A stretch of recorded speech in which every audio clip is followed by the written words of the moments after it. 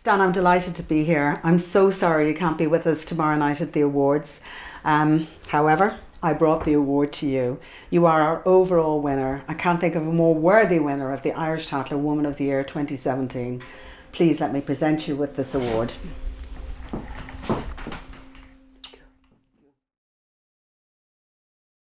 I'm really sorry I can't be with you tonight, but I'm delighted to be able to accept this wonderful award.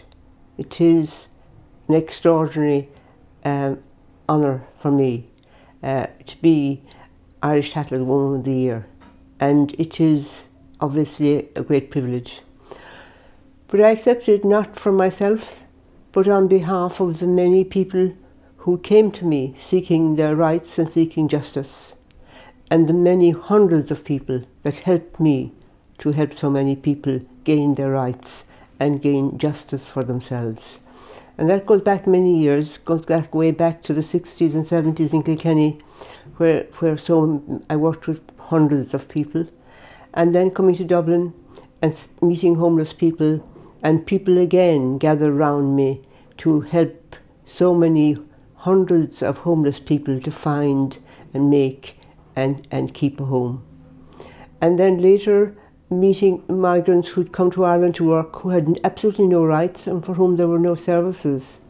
And again, so many people gathering around me to help to establish the Immigrant Councils of Ireland, which was a human rights organisation which helped so many migrants to gain their rights and their rightful place in society, and so them indeed becoming Irish citizens, including victims of human trafficking who were brought into Ireland for sexual exploitation, and helping them to out of that situation and to have their rightful place here. People who helped me to establish the Young Social Innovators, which is an organisation that helps thousands of young people to become active citizens in their community.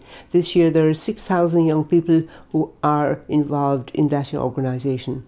And finally there's the Sanctuary, which I established because I was very aware of how hard it is to work on the front line, and I wanted to establish a place that would help them to retain their fire for justice and their fire for human rights, and to help them to be again as resilient as the day they started.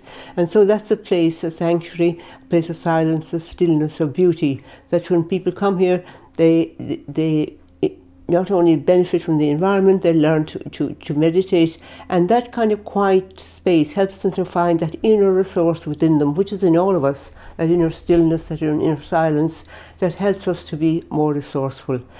But again, I did that with the help of others. So for all those people, I accept this extraordinary great honour tonight. Thank you.